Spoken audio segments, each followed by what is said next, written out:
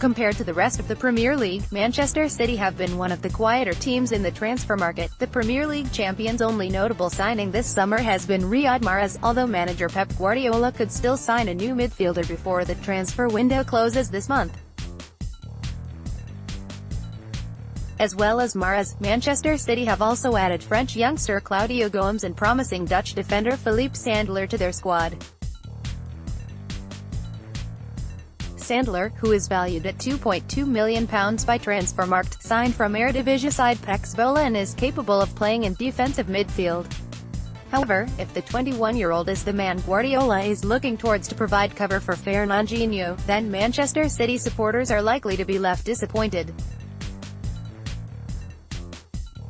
The citizens have been linked with the likes of Miralem Pjanic, Mateo Kovacic and Thiago since losing out on Jorginho to Chelsea, so an unknown name like Sandler coming in as a possible alternative would be underwhelming.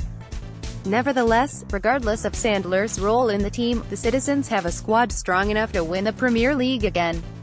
Take a look at what Manchester City fans are saying on Sandler's arrival at the Etihad below. Please don't say this is the one signing Pep was on about. To the power of 5 at Eft Bitten, July 31, 2018. What a strange way to spell Miralem Pjanic, Joe.